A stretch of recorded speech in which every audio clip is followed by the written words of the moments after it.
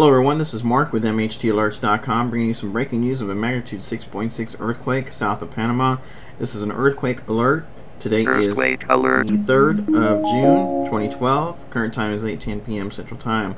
Taking a look again on Google Earth, I'm going to bring up the USGS real quick so we can take a look at the data together.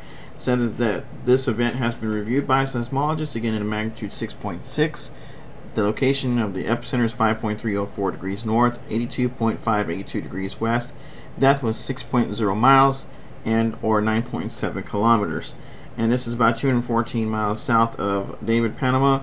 And again, of course, I'll bring up the updated information on the National Tsunami Warning Center website. It shows no destructive widespread tsunami threat exists based on historical earthquake data.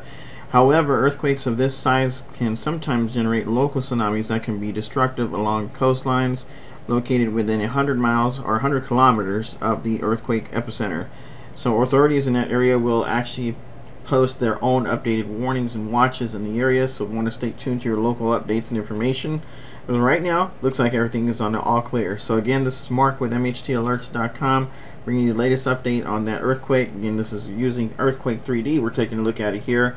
So again, this is a 6.6, I'm going to mark it, 6.6 earthquake just south of Panama, underwater earthquake. So again, I want to thank everybody for watching. Please rate, subscribe, and comment, and have a great day.